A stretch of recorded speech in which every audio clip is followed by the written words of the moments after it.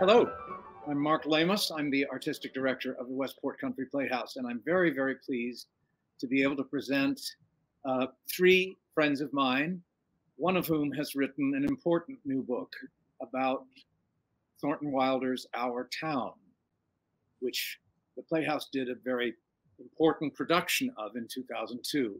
We'll hear more about that from Annie Keefe, our artistic associate, from Jake Robards, who is one of our trustees and also a tremendously gifted actor, and the author of the book, Howard Sherman. Howard, welcome. Thank you. It's nice to see everybody. I think this is a sort of return visit for Howard, because you actually, didn't you get your very first professional job was working at the Playhouse? I went to work at the Westport Country Playhouse 2 weeks after I graduated college, and I did 2 summers back in the days when it was 11 shows in 11 weeks. Wow, amazing, amazing. So let's start off with this book, the title of which is? Another Day's Begun, Thornton Wilder's Our Town in the 21st Century. I've got to ask that question. Why just the 21st century productions? Why are you just concentrating on those productions? The 21st century has hardly begun. Well, we're 20 years into it now, so we're a ways.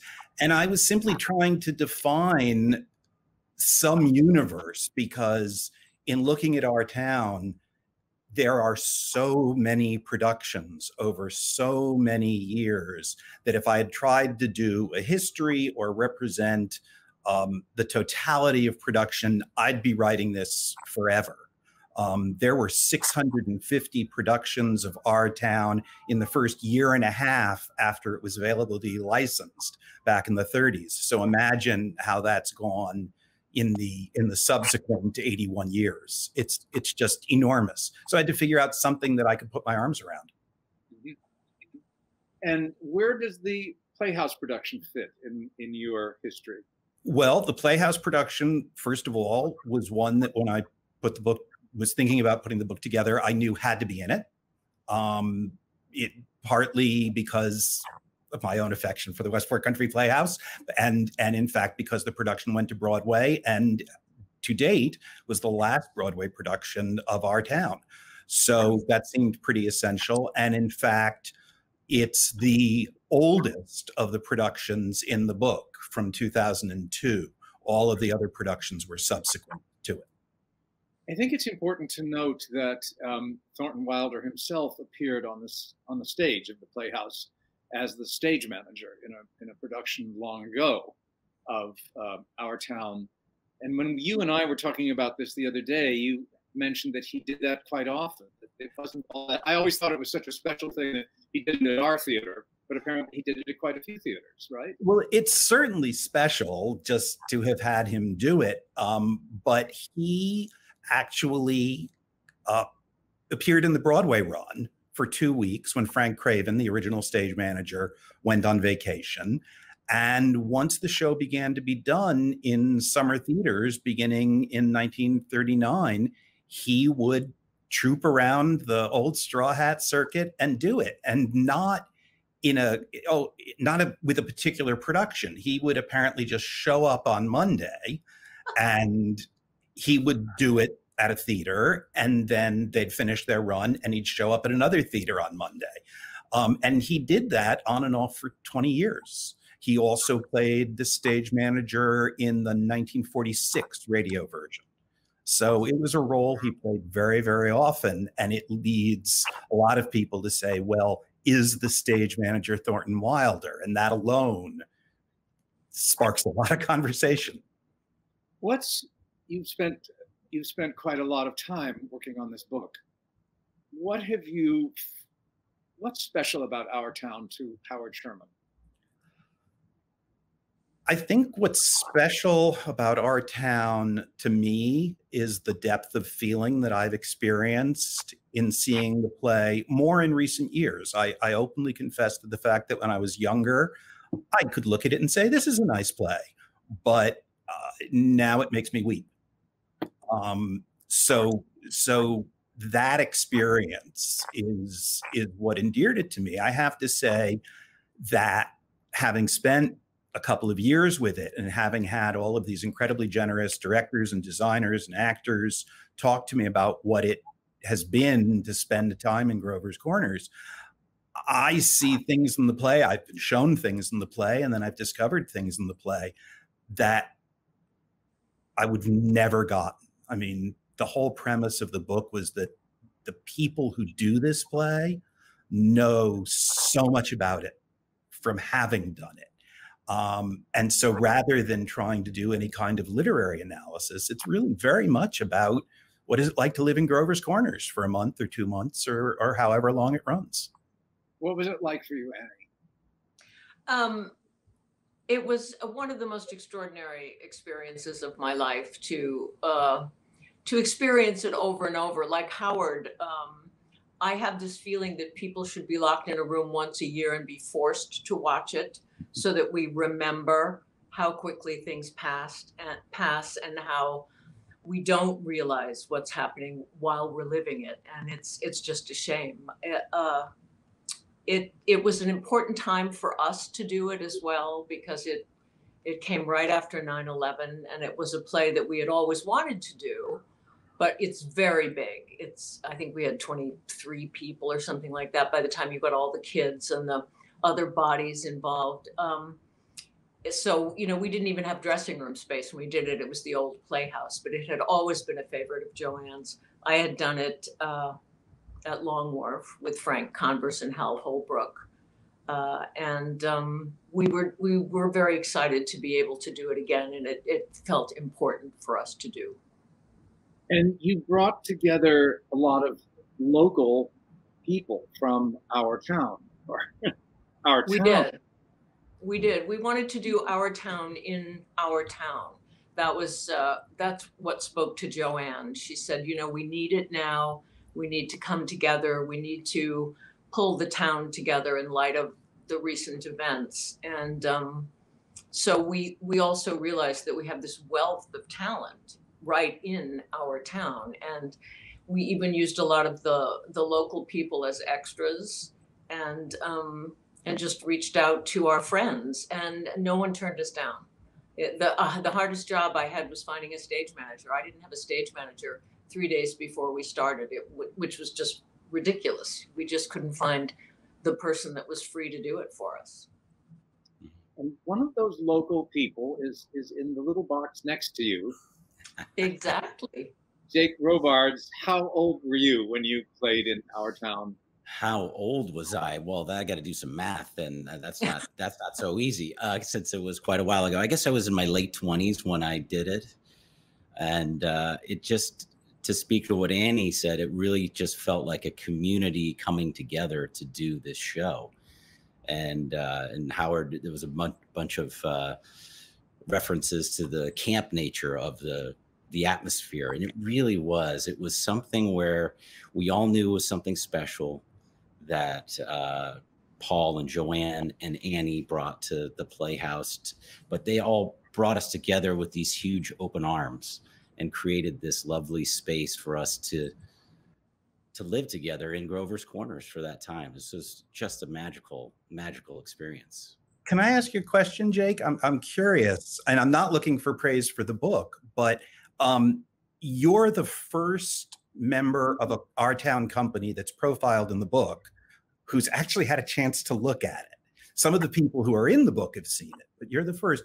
What was the experience of seeing what other members of your company remembered of it, and what did it trigger in you? It was so lovely to just hear the stories, just to walk down memory lane of what a wonderful time that was, and how it really brought us all together in such a magical way. And I think there was something, we all knew it was something special that Paul was doing it. And, there were some other very famous actors in their own right there, but we all had this, schoolboy, schoolgirl enthusiasm of showing up. Don't you remember it, Annie, everybody that first day, or all throughout the run? It was something we all felt was really magical. So, and I think I just get the feeling that Paul felt that too. There was something magic in the air. And I'm not saying that our production was the greatest production of all time, but it certainly was a reflection of our community. And that's, I think, what the goal was, Annie. Yeah, yeah. And of course, Paul hadn't been on stage in ever so long. So yeah, everybody was aware of that as well. So that in addition to just loving being together, you know, a company, every time a first day of rehearsal happens, this family situation starts, and it happens so quickly. It's almost magical. That's the only word for it. But I think the truth is everybody was there for Paul. Everybody was bringing the A game for Paul because they knew that he wasn't a kid anymore, and he was coming back onto the stage after an enormous. It's been 34 years for him since he was on Broadway in Baby Want to Kiss. Yeah, no, you're right. You're right. And then he came back in 2004 and did Trumbo, but in 2002, he hadn't been on stage since 1954. So, yeah. So everybody wanted to bring it for Paul. Was he nervous, Annie, about going back into live theater? Could you tell? You know, if he was, I wasn't aware of it. I think it was just a muscle he was getting used to using again. He never said, "Oh my God, what have I done? I've made this huge mistake. You know, can I take it back?" He may have said it to Joanne, but he never let on that he was particularly nervous. He's such a prankster anyway. I mean, he's the epitome of coming to work to play. He loved playing. What role did you play, Jake? Can you remind us? I was Howie Newsom. And Howie Newsom delivering the milk, the milkman. Right. So he basically, you know, he opens every act delivering the milk and doing the milk run. So it was. And you're kind of young for it. You were certainly, right? I mean, I always think of Howie Newsom as one of the older characters. And as a result, I'll tell a little tale out of school. At the end of the Broadway run, one of our understudies made a video with one of the early camera phones. And it was about Howie Newsom and how he was, you know, slipping it to all the ladies in Grover's Corners. It was, and so they would stick their heads out of their dressing room. I can remember Jane Curtin and Jane Atkinson going, "Oh, hello, Howie. Yes, I'll take a pint of milk today." It was. I have it somewhere, Jake. I'm going to use it to blackmail you. There you go. Yeah. But, you know, it's funny with a character like Howie, you know, when people look at our town, you know, they don't necessarily make Howie their first thought, but you have to look at the play and say, why is this guy showing up at the beginning of all three acts? Now, whether it's that he's servicing the local ladies in their spare time, but what is it? What is it to be, and what does he represent? And I mean, Jake, did you think about that at all? I mean, the only thing I ever thought about was just the consistency of life and how everyone was reliable and everyone did their job no matter what. And they knew that Howie would show up, deliver the milk, and that milk would be used to feed the family. And was that how news was spread around town about the birth or death of people. So it's so, you know, I remember as a child having a milkman come, and I think he came maybe twice a week, but it was an exciting time that you could hear the bottles that were left out and the back porch there. And I'd run, and it was one of my jobs to go grab the milk and put it in if I heard it. So, and I think that may have been just because it was a small town in Connecticut that they still had the milkman because it was being phased out.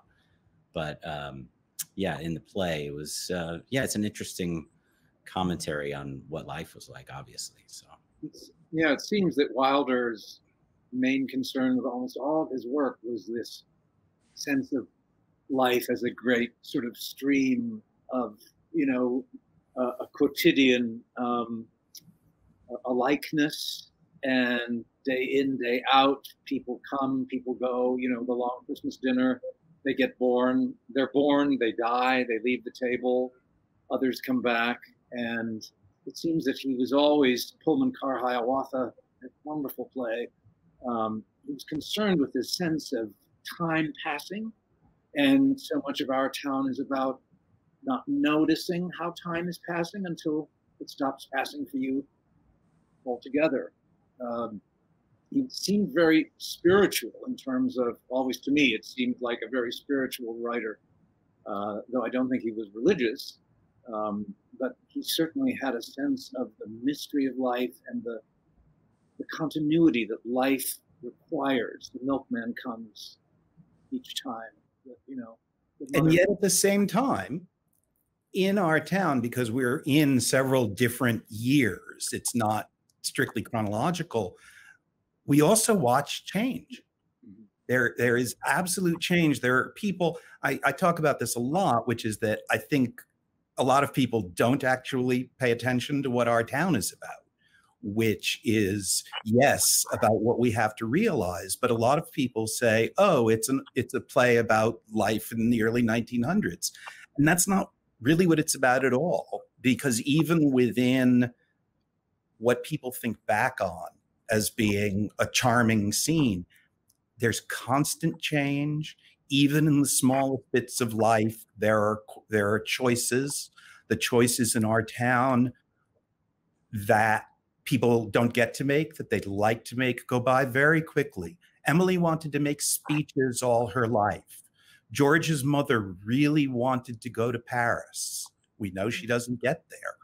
So even in the constant flow and just our drop in at occasional points, it's also about the disappointments and the opportunities not taken. Yeah, absolutely. How are productions, do you think, in the 21st century, how are they different from productions before this time? Again, because nobody can see all the productions of our town, and because my focus was so strictly the 21st century, I think certainly a lot of people probably did the production much as they imagined it might have been done back in 1938, with a three-piece suit on the stage manager and a hat and sometimes even a corncob pipe for some reason, and everything just as it was. I think the Wilder family, as stewards of this property, have been exceptionally shrewd and exceptionally open to different ways of doing our town. Even Thornton Wilder knew of a production before he passed away, which was probably the first time the stage manager was played by a woman. The first fully professional production was a year after he passed away. There was a completely multiracial production in Los Angeles in 1968. So what would seem to be the boundaries of when the play was written for and the time periods of the play itself, I think there's been a lot of opportunity, and it's just increased, to find new ways of doing our town, not by mucking it up with tons of scenery and tons of costumes and special effects, because simplicity is vital to it. But I think certainly in the past 10 or 20 years, people have kept finding both new reasons for doing it as well as new ways to express it. Because as Annie said, the Westport production was done in direct response to 9/11. From the conversations I had with Annie and Allison Harris, Joanne had been talking about doing it for a while, but was really the impetus of that great tragedy, that great horror, that pushed them to finally do it. And there are other productions like that in the book. One of the productions that I profiled, it was at the Royal Exchange Theatre in Manchester, England, and it was programmed immediately after an arena bombing there in 2017, an Ariana Grande concert. There was a bombing, there was loss of life, and the artistic director, Sarah Francom, put the play on 5 months later, specifically because she wanted that play in that community at that time. And there is, I mean, any play resonates according to what's going on in the world around it, but there is something about our town that can be for people both a bringing together and perhaps even a healing, because it's about the small things. Yeah, absolutely. I always loved the poster for Greg Mosher's Broadway revival many years ago because it was the planet Earth. It was so beautiful to see the words "our town" and to see the whole planet. And he got a lot of pushback from Bernie Gersten and others on the staff who did not want that to be the poster for the show.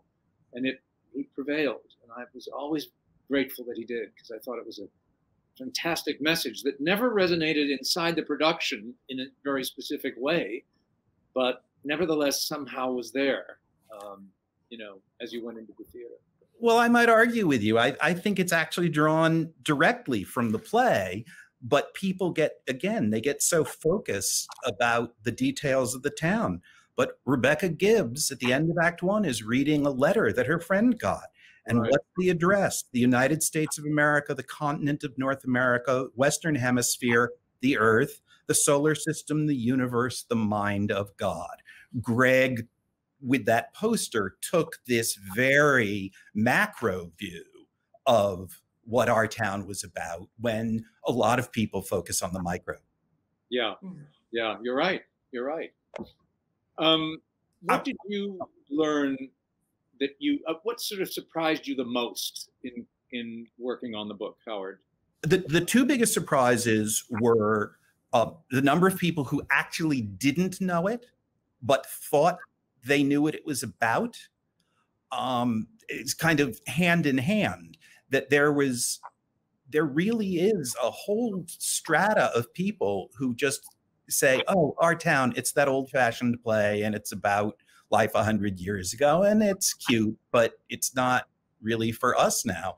And that all of these people I talked to, more than 100 people, I mean, they come out of it with such passion.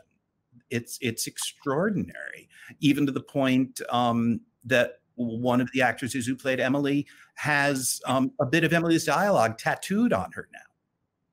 I mean, people really commit to this play, and it seems to help them find something. I'm curious. I want to ask Annie a question, because we've mentioned that there was the Long Wharf production that you did in '88 with Hal Holbrook, and then the production in 2002. But you also were a bit of an advisor when Hartford Stage did it again in around 2008. Is that right? Yeah, I assisted Gregory Boyd in his production with Hal Holbrook at Hartford Stage. He directed it, and he just wanted another eye, and I wasn't doing anything. So I went to Hartford for a month and watched Our Town again with Hal. And no, Frank was in that too. Yes, Frank was in all three of those productions. Yeah, exactly. Yeah. So, but I'm curious, did you see things in the play over time? Did it change for you? You did it twice with Hal. You did it once with Paul. Most of the company, except for Frank, was different. Yeah, it's I tend to come at everything from like a stage manager, somebody who's trying to watch everything happen and stop all the bad things from happening. And so I watch it with a very different eye every time. But I'm also such a huge fan of the play that, lines come in my daily life that just I think of all the time. Part of it has to do with having done it 3 times and having watched the Showtime that we made from our production and the old movie. It's very much been a part of my life, and I try to keep it that way. I read David Copperfield, Anna Karenina, and Our Town over and over again, because they all bring something to me, a reminder in a way. It's interesting to see. All 3 of the productions were very much alike. There was no David Cromer view of it where you put it into the audience. I never saw it. It sounded like a fascinating production, but it was all 3 of the productions were very similar in feel.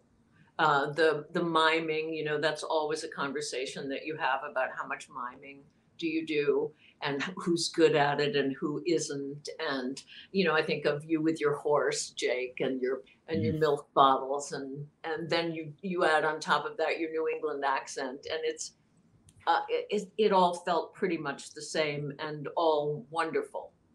at the same time. So not much different. I'm curious to ask Jake, and this is sort of a two-part question. Would you want to be in our town again? And is there a role you would want to play? I would love to be in our town again. It's a play that never gets old in my mind. I remember seeing it, a high school production of it when I was in middle school, and being transported by it. It was when my sister was in the show, I believe.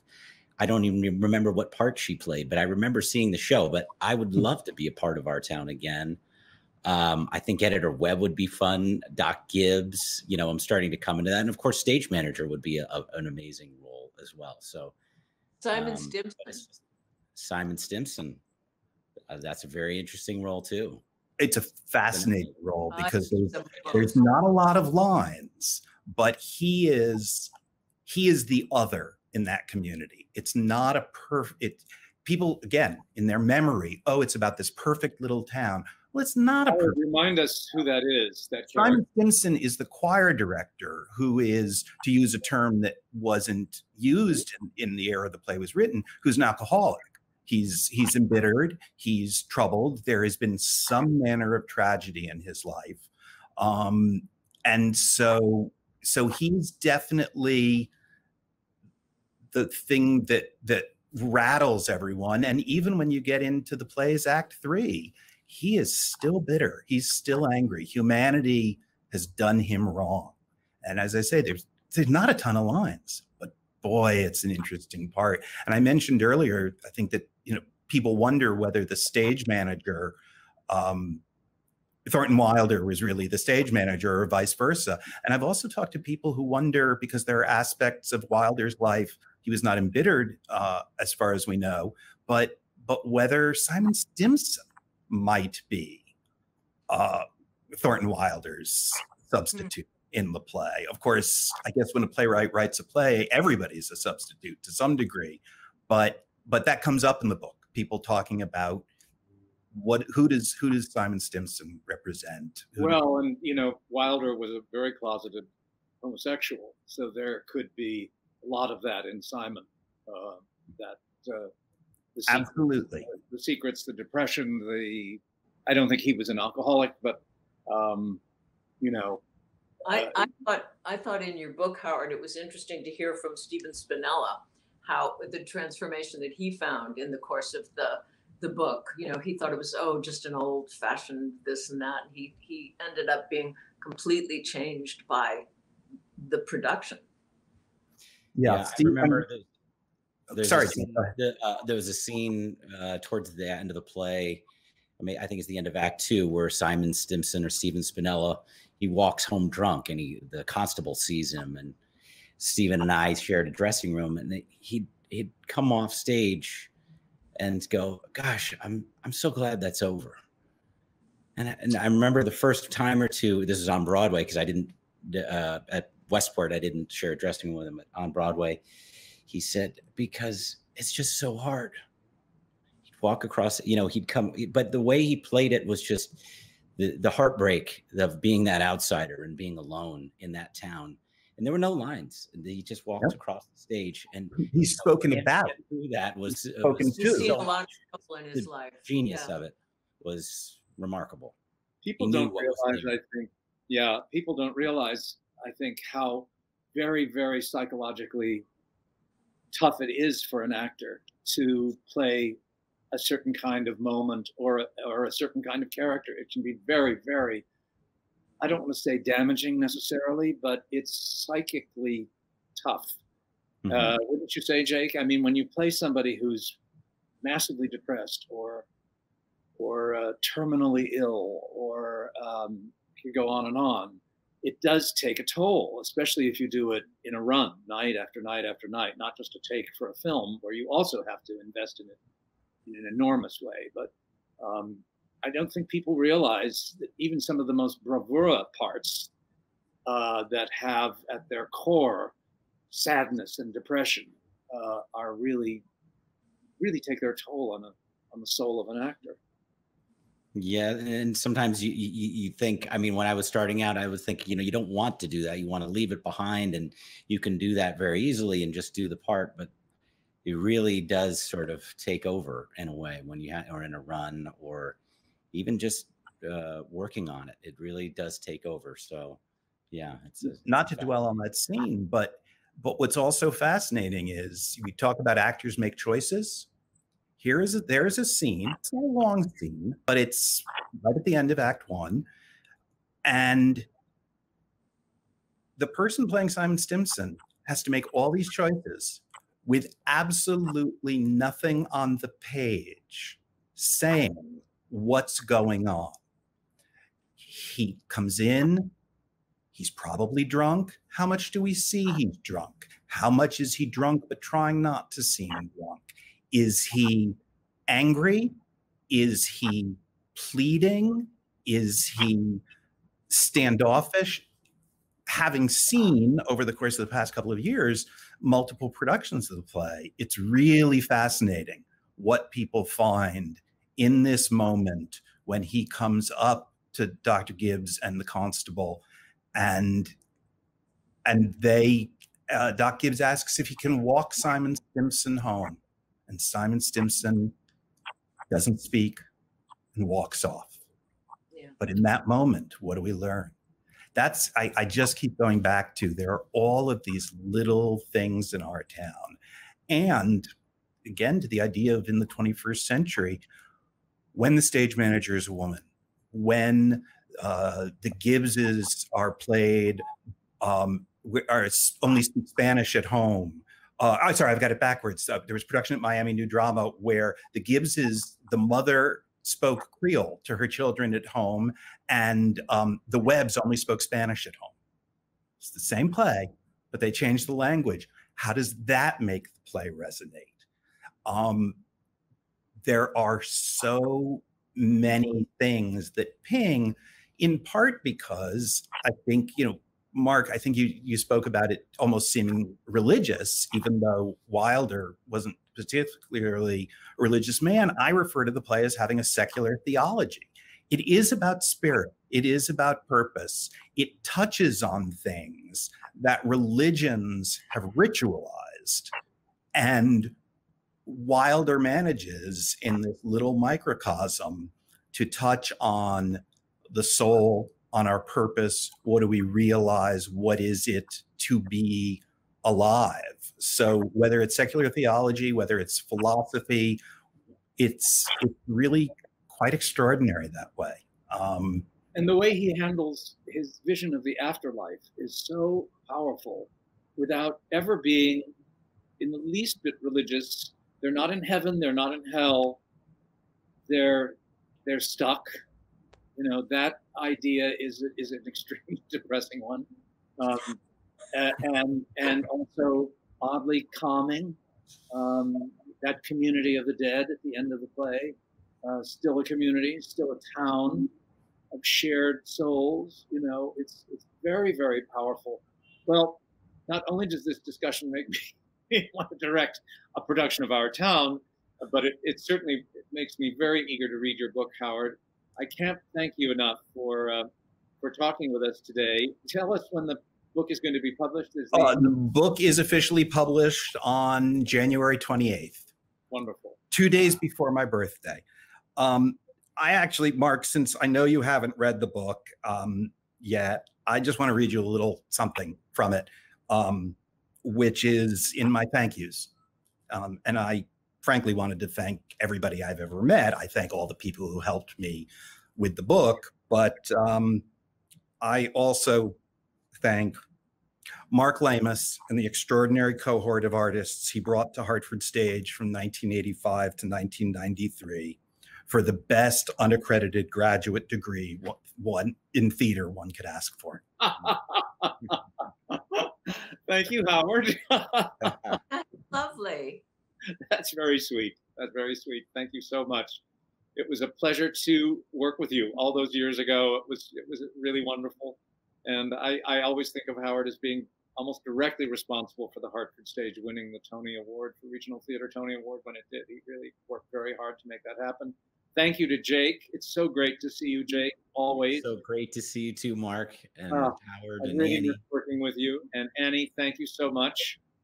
And for all the insight and the background that you brought to this. It was really, really helpful. And to the book, apparently. So I'm very, it makes me even. Can we just say the title again? Another Day's Begun, Thornton Wilder's Our Town in the 21st Century. Great. It's a beautiful title. Thank you, everybody. Thank you, Howard.